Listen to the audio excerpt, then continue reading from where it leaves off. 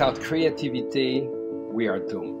In any challenge we are facing today, if it's healthcare or environment, and because with creativity can pop a solution we never thought before.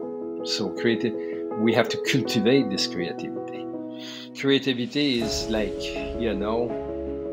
when an apple falls on the tree and someone has the vision of the gravity.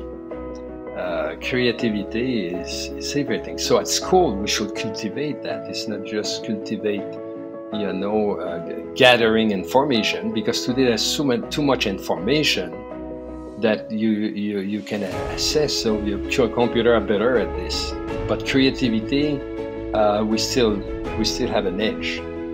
And this is why at the university, I'm all the time saying to the students, learning has two legs.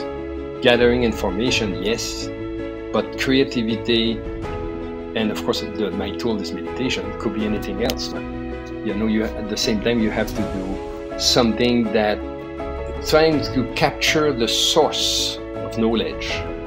Creativity can do that. When Goswami speak about fundamental creativity, in the Hindus they already have explored that. Creativity is everything. Intelligence without creativity, that will not make it.